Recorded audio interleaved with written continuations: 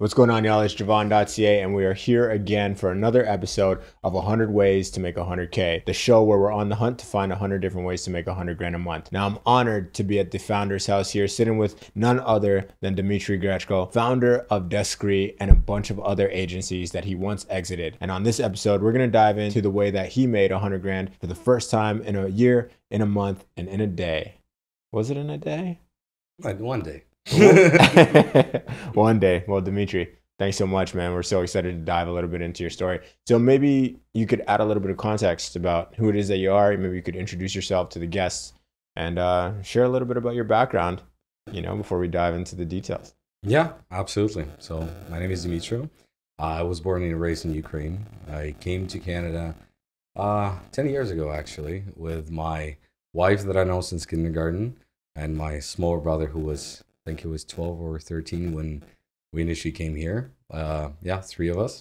Your wife that you've known since kindergarten? Yeah. You guys known each other since kindergarten? Yeah. Did you get married before or after? When you came here? We actually got married in Canada. Okay. Because I was very slow in that process, I would say. Okay, it took your time. So you moved her here and then you said, okay. Yeah. That's fine. It's real now.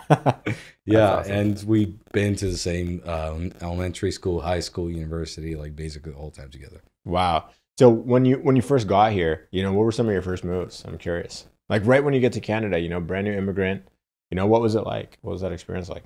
I came here almost by mistake, actually. By mistake? Yeah. What? Oh, you don't want to hang out with us? Okay, all right. Yeah. It's funny because like when I was in Ukraine, spent a year there in National Aviation University. And then I'm like, okay, I just want to go out, explore. Did you say National Aviation University? Yeah. So you were studying to be a pilot or something? Mostly aviation engineering. Yeah. Okay. Aviation engineering. Yeah. Okay. Keep going. So essentially, yeah, like I was okay, I want to go out and explore. So I was accepted to Harvard at one point, but it was quite expensive to be able to move down there. And then I got an invite from Canada from one of the universities. Wow. And I'm like, okay, like let's go out and see. And I came here first time to see it in February. I was impressed by how welcoming the blizzard was, let's say. We decided to move here. And in August 2013, we just came here. I came here just to study. I went to York University. Yeah. Now, do you remember? So let's fast forward. What ended up happening? So you didn't study aviation engineering at York. What did you end up studying?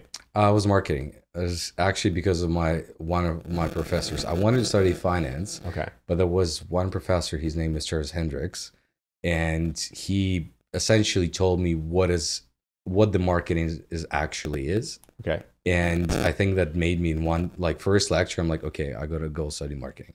And so what is it, according to Professor Hendricks? Yeah.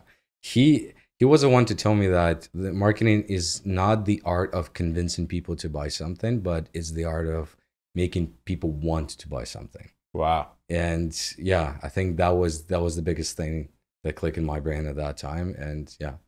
That's why, like, after university, first thing I started doing was marketing agency. Yeah, and is that the first time you made 100 grand in a year? No, first one, no. Like, first one was tough. First agency was difficult. I think the second one was that. Okay, and you mean the second agency? Yeah, second. How many agencies did you do in total for the audience? I think there was 3 or 4. Okay, so let's dive in. What was the first one?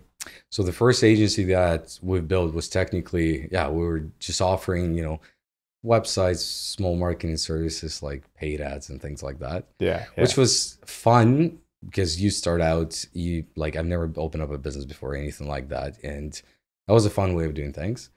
But we quickly realized that if you go out there and try to sell something without knowing what's your unique value, what you're selling, it's very hard to make a sale. Okay. And I think we couldn't figure out what was unique about what we were doing at that time.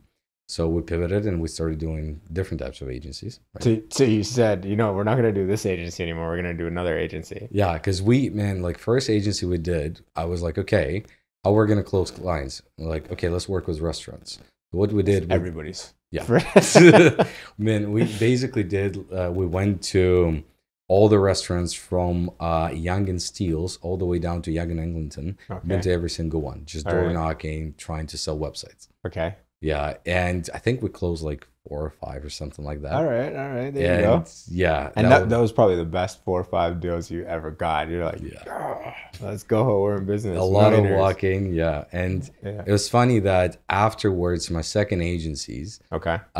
there was a few clients, restaurant clients, that came into those without remembering me trying to knock to their doors and convince them. I'm like, So what changed? So the first agency, you're knocking, you're going door to door, you're trying to sell these restaurants, let them know that they need a website. Yeah. And you said you didn't know your value proposition, but now all of a sudden you switch to a new agency, and these guys are coming to you now. So what was your original value? What made you realize that you didn't have any value? And then what made you change to your new value? yeah, I would say the trick was that we've been trying to sell what, which is like, hey, you need a website, and they're like, I don't need a website. Why? And instead of selling websites, we started selling, hey, there's a new way for you to communicate with your customers. Okay. And website is one of those ways. Okay. And then what we started doing after that, we started going deeper, and we helped them like automate some part of their business processes and things like that. And that was the second agency that I've done. But that was essentially, that was still small because we tried to sell to a small, very small market, right? Not small volume wise, it's a huge market, but we've been going after the wrong type of customer. In a sense. I mean, Young and Steele, Young and Eglinton. Yeah. Some would argue it's a huge market. It's massive. Yeah, but it's the service. Like Yeah. we realized that what we've been doing very good is we figure out how to create like a proper like automation flow within the company, how you can leverage technology to be able to work more efficiently. And so what did that automation flow look like, for example, in the form of a restaurant? Yeah, with restaurants, initially that was, something from we started working with, instead of working with small restaurants, we started working with the bigger guys. Oh, right? okay. So we realized that what we've been good at is building, let's say, if you want to automate the way you do your financials, your marketing flow, and many, many other things, restaurants don't necessarily do that at that scale. So went to more mid-market companies. Okay. So we started working with different manufacturing companies, logistic companies, procurement, aviation actually as well. Okay. And with them, we started developing like pretty much enterprise software for them. Wow. Yeah. So that was everything from like R&D projects. We're developing like computer vision projects for like quotation systems. Holy smokes. Yeah. Bunch of very like interesting, like high-tech projects. And I think that was the transition for us from like, hey, we're building simple websites to like, hey, we're making innovation accessible to the companies that otherwise don't have the internal capabilities of doing that. Wow, that's interesting. And this was agency number 2. That was the third one. This was agency number 3. Yeah. Okay. So which one was the first one that you made $100,000 in a year from? That was the second one. That was the second one, and that was kind of like the upscale or upmarket restaurants a little bit, right? Yeah, kind of like, yeah. I think in terms of like agencies per se, like since I had like multiple at the same time, right? Yeah. It was hard. Like it's instead of switching so let's say instead of within the same agency start working with a completely different clientele, we just open up a new one, right? Got it. And for example, where the name Deskree was coming from originally, because the first business that I opened here wasn't actually an agency. It was a startup that I did with my smaller brother. With my smaller brother. Okay. Yeah. So he came to me. I remember that very vividly because I was reading books about startups and entrepreneurship and all about Google, Apple, and my brother, he was 14. He comes to me and says, "Hey, why you read all your books and you sit in your ass and you don't do anything? Why?" Jeez. And I think hearing that from a 14-year-old like clicked something. And I'm like, okay, let's do a startup together. Yeah. And had no idea what to do whatsoever. We just opened up a company. Wow. And we're trying to come up with a name for it. And he came up with the word Deskree. At that time, why the word came from is we're trying to build a software for people to organize their learning process. Okay. And for us, that like when you're doing something, that comes from 3 things. It's you learn, you create something, and you collaborate with others. Okay. So the motto for us was learn, create, collaborate.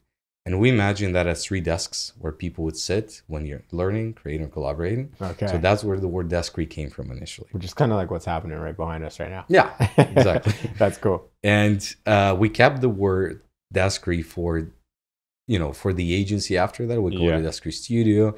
And the main product that the startup I'm working on right now, it's also called Deskree. It's a legacy from the name that my brother came up with. Yeah, and is your brother still involved?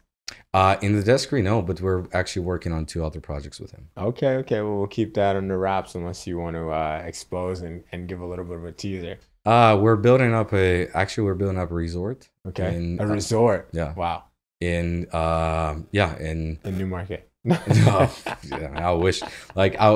If there was accessible land, say sure.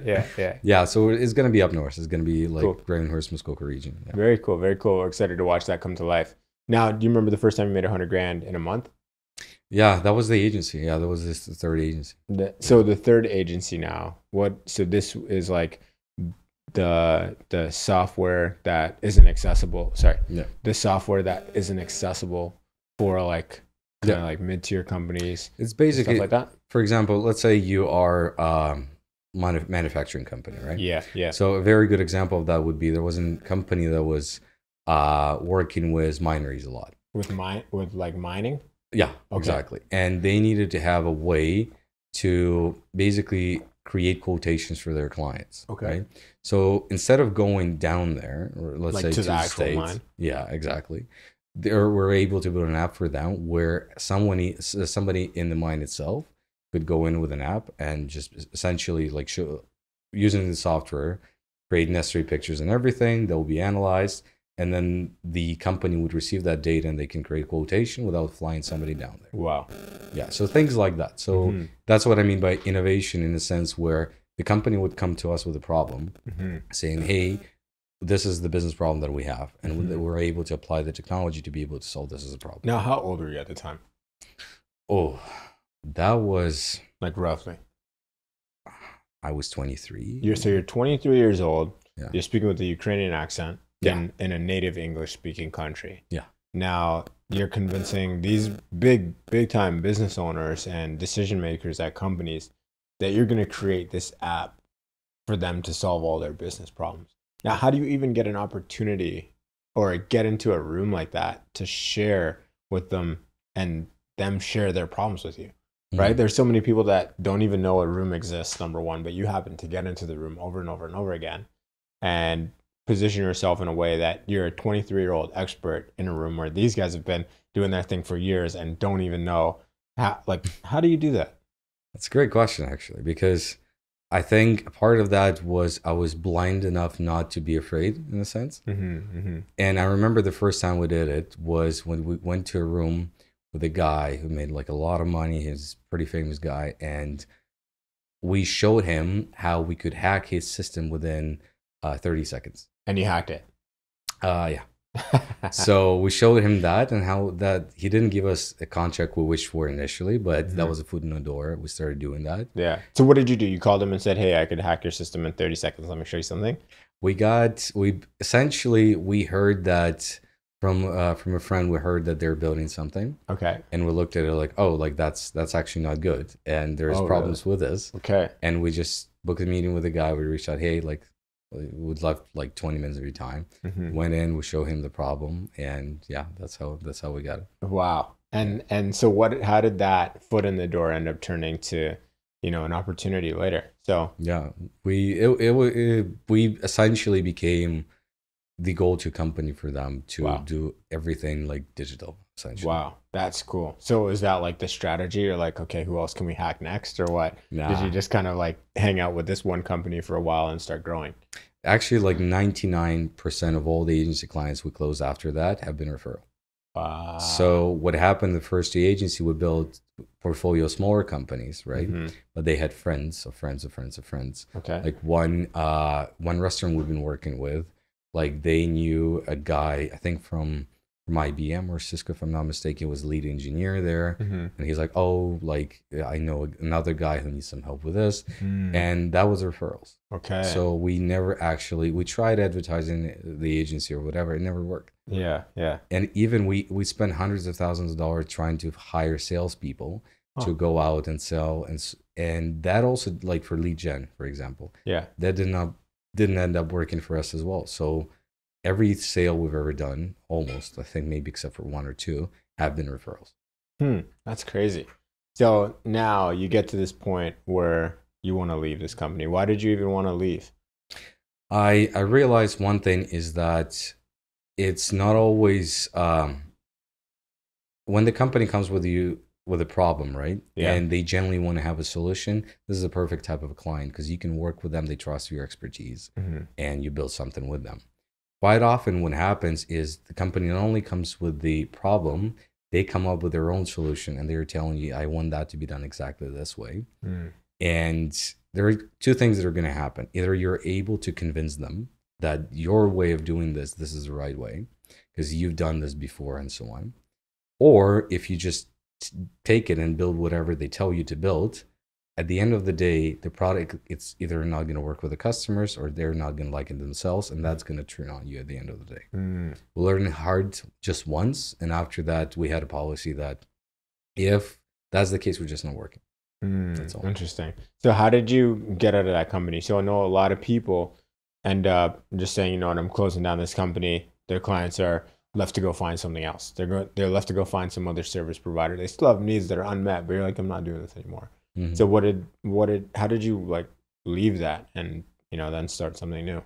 Yeah, it was actually by accident because at some point I grew tired of building products for somebody else. Okay. And that dream that I started with my smaller brother of building a startup. Yeah. Because startups, I think they're like really, in a good and in a bad way, overly glorified. Okay. As an industry, because you want to be the next like Elon Musk or Zuck or whatever.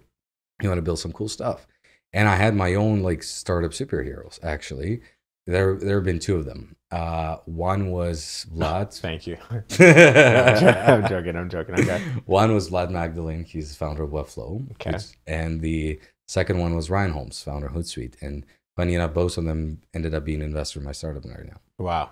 But when I'm saying that startups are really glorified is that a lot of people are talking about how cool it is to raise money and everything, but not a lot of people are talking about what it actually is, what you need to go through to get there.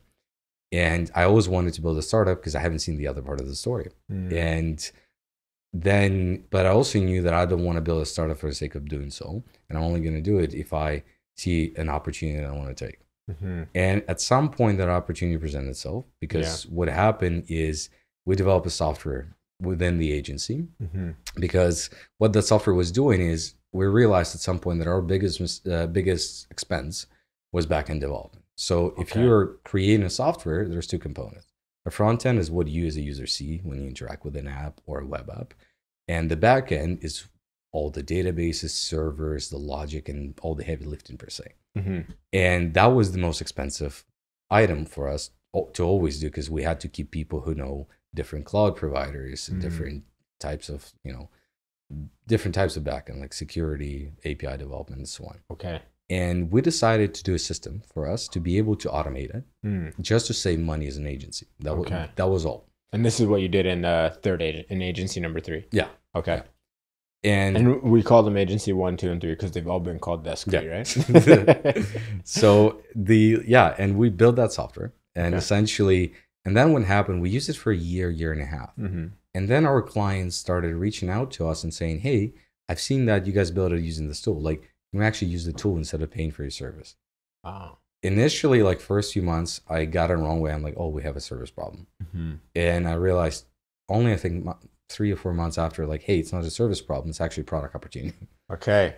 And at that point, when I realized that, I just came to my wife and I said, like, look, I'm about to do something stupid right now, most likely. But I'm about to do something stupid. That's how you started the conversation. Yeah. What did you think? What do you think was going through your mind after you said that? Like, man, it's hard to because we just got our first kid. Yeah. Right? And I come to my wife and I'm saying, like, hey, we're doing very good on the agency side. Yeah. But I'm thinking of shutting down the agency, firing all the clients. And how well were you doing? You said we're doing pretty good. Like, how well, roughly? Like, I would say that if not, okay, there are two types of well. Like, for us, a well was right before COVID, right? Okay. But in March of 2020, when it all started, we lost, like, just in 1 month, a few $1 million in revenue. Okay. Because essentially many of the companies that we started working with or was about to start working with, they were going bankrupt, shutting down, cutting the budgets. Yeah. So that was a tough point in time. But we actually started working, conceptualizing the product right before the COVID. Okay. So yeah, and I basically came to her and I said, look, like, you know, we just want to fire all the clients. Wow. We want to reduce the team size to just a few people, and I'm thinking about building a product out of it. Wow. Yeah. And what was her response? Sure. She said, sure. Was she involved in the company at all, or she was just like your cheer? Like, what's her role? What's your wife's role throughout all of this? Is she on the team? Is she a cheerleader? Is she your main support system? Like, how's your guys' relationship throughout this startup phase? Because I know a lot of startup founders are you know, single. They're going out all the time, right? It seems like you've got a solid support system. Like, you came here with your wife and your brother, and it seems like they're still rocking with you. I would say my wife is something that keeps me moving forward, and that's been like that since the inception. Okay. Tell you an interesting JK. I don't remember playing it. Yeah, like, because so when I was a kid, like I still am, but when I was a kid, I got a very rare tumor. Okay. And we started dating with my wife 3 days before, actually 2 days before my first surgery. And she's been with me through all of that. Wow. And that's been tough because I spent like across like 10 or 12 surgeries. I spent a lot of time in hospital. Let's say we lived in different cities at that time. So we went through all of that. So after that, startup seems like, you know, vacation. Yeah. At least it seemed at the beginning. Yeah. Yeah. Yeah. Wow. So she is definitely a support, but support not in a passive way. Support in a way where, I would never imagine being able to handle all that without her. Yeah. Wow. Shout out your wife. What's her name? Yulia. Yulia? Shout out Yulia, man. Holding it down. So you mentioned you had these two startup heroes. Yeah. One being the founder of Webflow, one being the founder of Hootsuite. What about these characters? Why were they your heroes? Like, what about them stuck out to you? I was reading a lot about Vlad from Webflow when of how he started building Webflow and what he went through to be able to do that, in a sense where a lot of times when you read about startup stories, people get an impression like, oh, you know, you went from nothing to everything like in 2 years, right? But in reality, if you look at a lot of companies like Webflow, take a lot of time, like 5, 10, 7 years to get to something.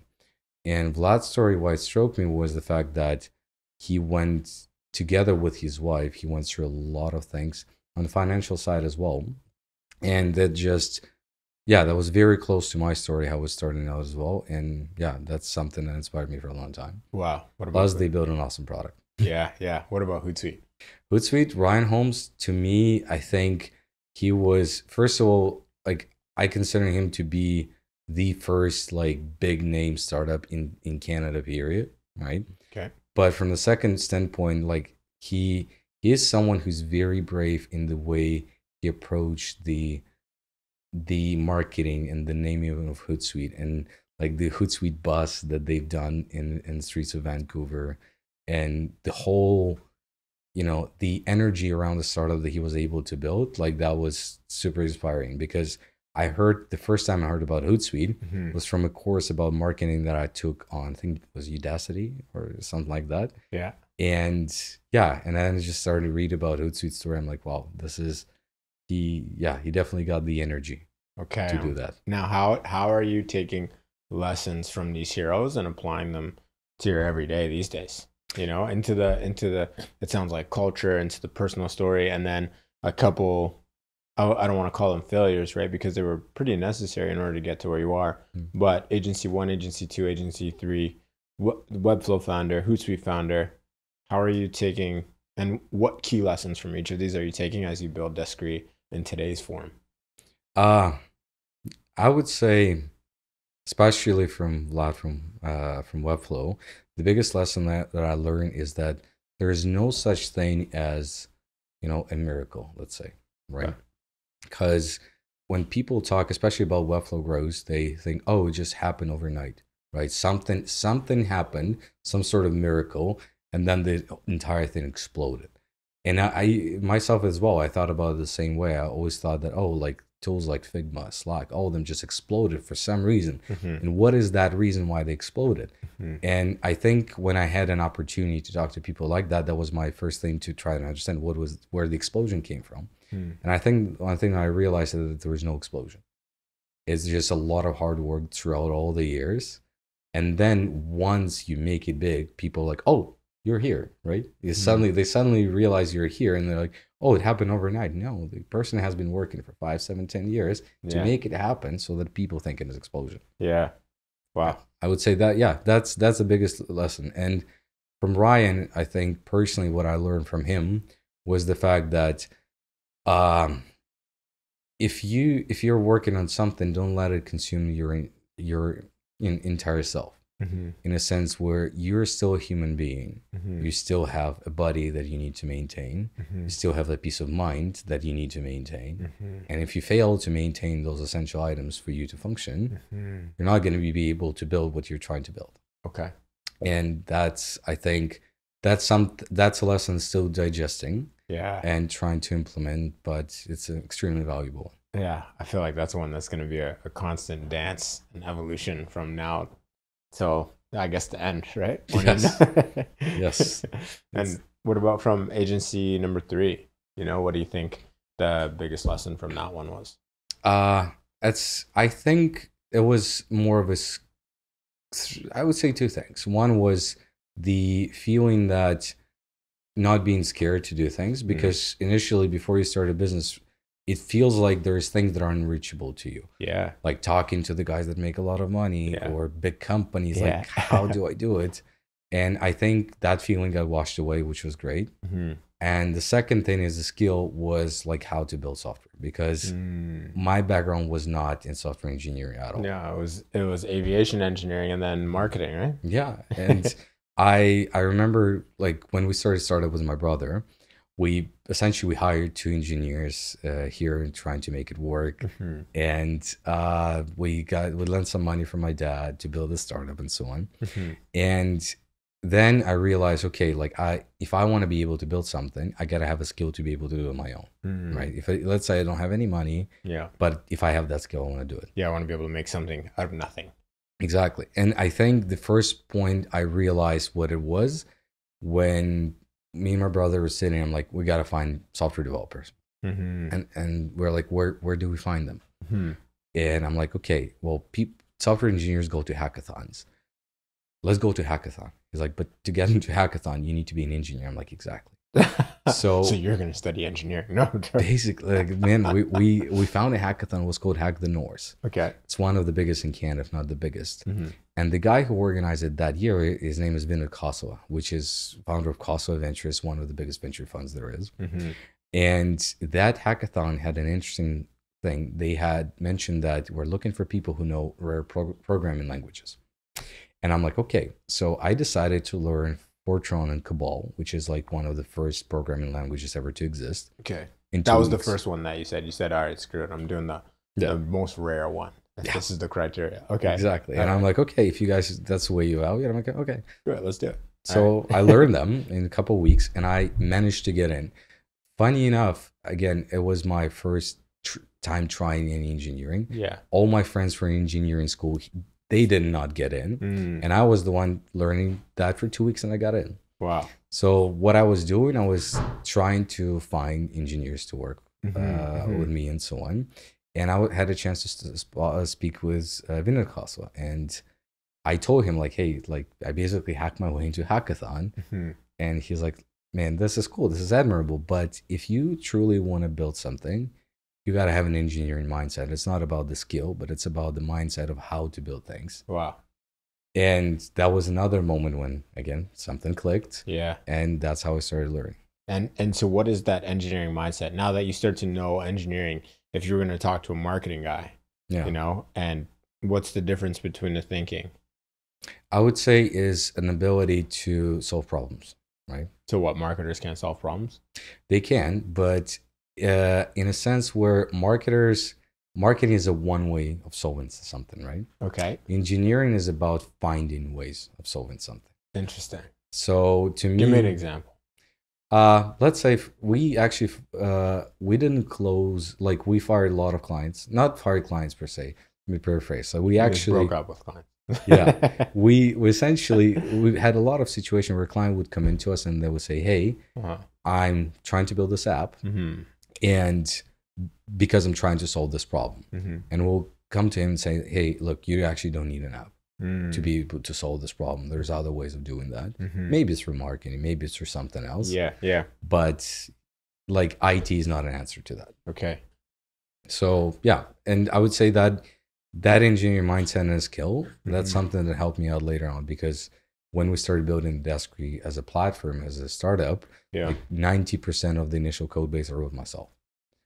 Yeah. Huh. And with that super rare language or one of the more modern ones? No, like the proper ones. That's cool. So how did you start learning code? Was it just YouTube University? That was funnier than that. We had two engineers. We hired them, and they're like, "Hey, we're back-end guys. We don't have a front end." I'm like, "What's front end?" Like, "Well, that's this." I'm like, "Okay." And I'm like, "What language is that?" They're like, "Well, it's JavaScript." I'm like, "Okay." And I essentially Googled and I started playing with that. I didn't think I watched any videos or anything. I was just reading things. Okay. And yeah, and I was tasked like, "Hey, you got to build a front end for that." And I started building it out. Initially it was garbage, and then just got better over time. Yeah. That's cool. So now you went from, self-funded, right? Agency world. Yeah. And all of a sudden you transition over to startup world where it's fundraising. Yes. Right. What are some of the differences between each of them? Because I mean, there's some people that would fundraise and be like, "Oh yeah, we just got $1 million in one conversation. Boom, $1 million in a day right there." There's a bunch of stuff that goes into it, obviously, but the whole thought process behind that versus like client services, there's a difference. Tell me about some of the differences between them. Because I don't raise money. I don't, it's not really something that I'm akin to, right? I'm just like, okay, why would I raise money? I could go sell something, right? But what's the thought process behind that? Because you went from one to another. Yeah. I think that's one of the most important thing for me, because when we started startup with my brother, we were reading a lot about like Y Combinator, and many other things, the big name funds and so on. So that was kind of like a big dream, because I again was reading about Webflow, secured money from Excel, and I knew all those names. And when I started working with startup, I'm like, okay, I'm gonna do exactly that. And what I realized was, for me, raising money was kind of a milestone, right? Really? Yeah, because you get that first round, you start working with those big guys, and that feeling. And I think this is the thing that is very wrong about this approach, because at the end of the day, once you got the money, it's nothing changes per se. Is you're still here to make product. You're still here to make something that people would be not just buying from you, but would love to live by, right? And money is just an instrument for you to be able to do it. But regardless of the name of the fund or the people behind or anything, at the end of the day, they're not going to solve your problems. They can help you, they can connect you with other people and so on. But by the end of the day, you have to build the product. Yeah. And when we started fundraising, that was, I think, still to this is one of the toughest thing that I've done initially. How come? We started, first of all, in the most horrible time possible. Okay. Because usually you fundraise, there's windows when you do it. Okay. One is from September to November. Okay. Why September? Because there is a Burning Man. There's the Burning Man. Yeah. Okay. Once VCs go out of Burning Man, there's a lot of empathy. There's a lot of, sorry? Empathy. Okay. Let's say. There's a cool book about it. It's called Stealing Fire. Yeah, and it basically ends in November when there's US Thanksgiving. Yeah. And between November and January, mid-January, there was nothing. When we started raising our first round, second part of November. So, and I was trying to reach out to funds, nobody responded in anything. And then I met a guy, his name is Kyle, he's founder of CTO.ai. He was the one who initially helped me make sense of what fundraising is and he was one of the most instrumental people for me at the beginning. What did he teach you? He told me, look, because I reached out, I'm like, hey Kyle, like, because we met in Lisbon before. Okay. And I'm like, and he has a very cool startup. And I reached out to him. He gave me some of his time. And he's like, well, how much money you have left in the company? I'm like, well, we have 2 months. We have too much or 2 months? 2 months. Oh, okay. Yeah. I'm like, we have basically 2 to 3 months of money left. Yeah. Including So it's crunch time. So you're worried. Like yeah. What's going through your head around this time in your kind of like just day to day, like when you're not working? Because this must be nervous. You're like, shit, I'm running thin right now. This shirt's getting tight, you know? Initially, because when we heard a lot that, oh, you can close around based on the idea, or like you can do it fast. And in my head, I was like, okay, I can close around in 2 weeks. So I had 2 months. 2 months, it's a lot of time. Yeah, 2 months, that's enough to party. What? I could close this in no time. Yeah. And then when we reached out to Kyle, he said, look, you actually need to have around 6 months to be able to do it. I'm like, how come 6 months? Everybody's saying they can raise an idea. He was like, well, not really. Like, unless you done the startup before you know the space, you know the people. Yeah. Like, yeah, you can do it. But if it's your first time, you got to warm up the relationship. You're going to find the people. They're going to know you. It's not going to be that fast. And that was very tough to realize. Like, right before the Christmas, I was like, geez, like, we're in trouble. Wow. So when we came out of the new year in January, that was January 2022. We came out, and I'm like, okay, I'm gonna message every single fund that I can find. So what are you doing? Just Googling and emailing, cold email. Okay. I was basically buying like their emails, the partners' emails, lists and stuff. Yeah. And I messaged, I think it was 1,700 people or something like that. Okay, so you sent 1,700 emails. Yeah. Okay. So you bought this. So you're already on 2 months in, and you're like, fuck it, I'm gonna buy it. Like, I'm just gonna buy the list. Screw it. Yeah, no, it was most like we were trying to source the list and paying $10 there for free trial to get a part of them. And things like that. and then using the hacking skills to try and blend. Yeah. Okay. Yeah, and man, like we started, and I started messaging, and then like a few people respond. Everybody not out of 1,700, how many would you say like responded? I think maybe 100 max. So you got 100 out of 1,700. Yeah. Okay. And then 70% of them were like, hey, not interested. So out of that, you got maybe what, 30 meetings? Yeah. Okay. So 1,700 emails to get 30 meetings. Yeah. And then we started getting meetings. Initial meetings were not great, right? Because people were like, because I didn't know how to behave, because now I understand. Such a funny statement. I didn't know what I was doing. Yeah. I didn't know how to behave. You pitch, and then you're like, you told them your story and everything, and you don't know what to expect after. You don't know whether they need to think about it. Do you wait a week or two? Like, what do you do? Be ready to go right now? Like, what's the deal? Like, where do we go from here? Yeah, exactly. And that was very awkward. Yeah. Right. And then you've been married to the same girl since junior kindergarten. You never asked these people on a date before. This is the first time. Exactly.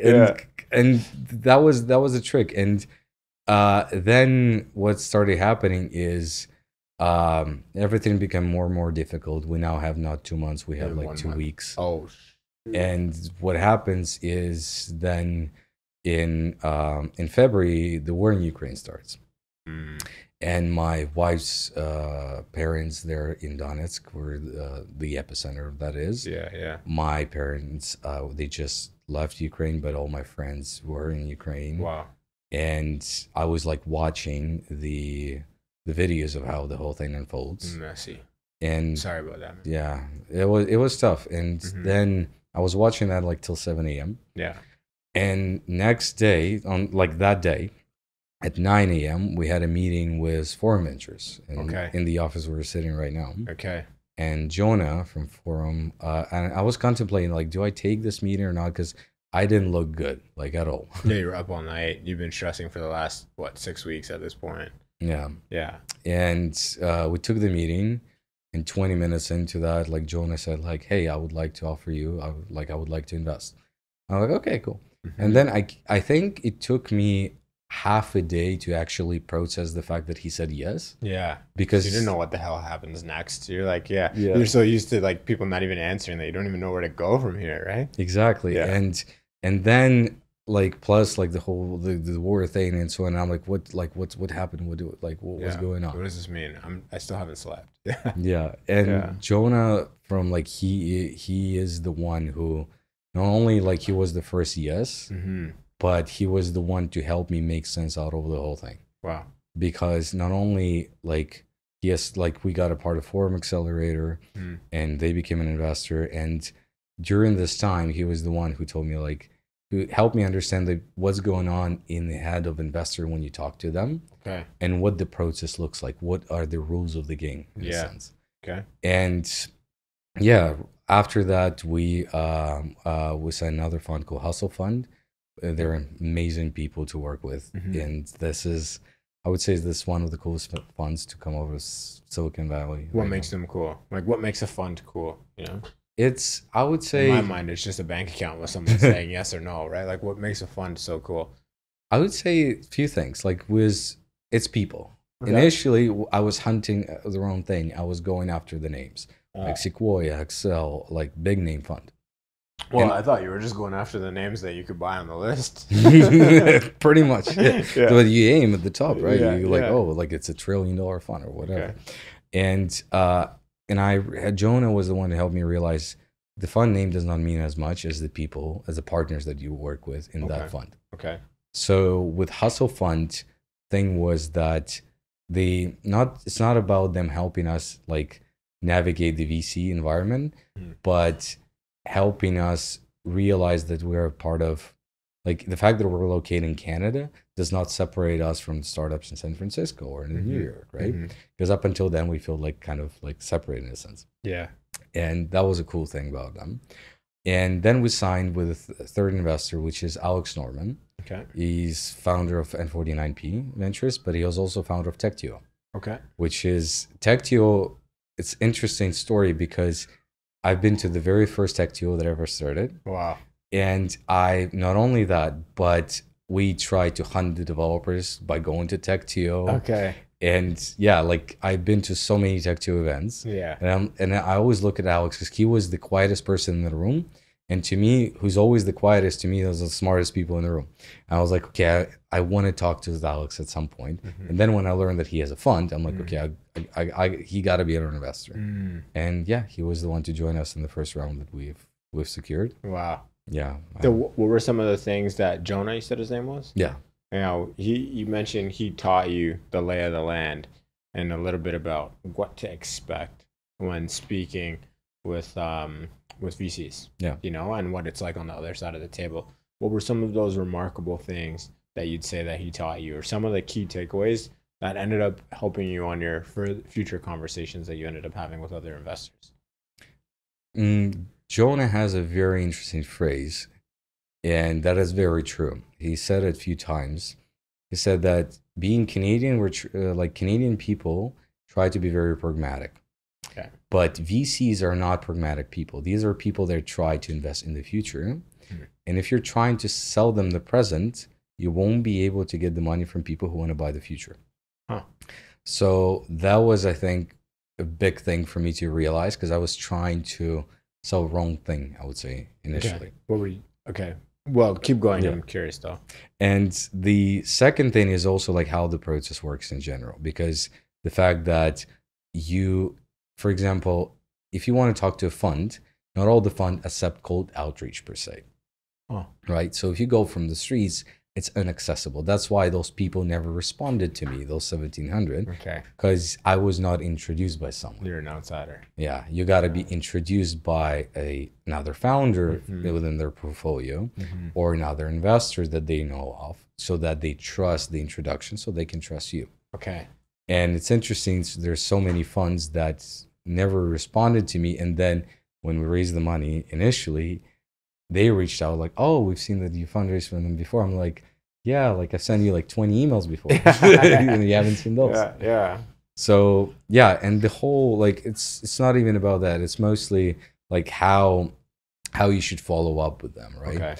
Timing of that. So you should talk to this many funds in this period of time to get them close, instead of trying to extend the fundraising process indefinitely. You basically select a time frame window where you fundraise. So, for example, you'll put like a deadline on it.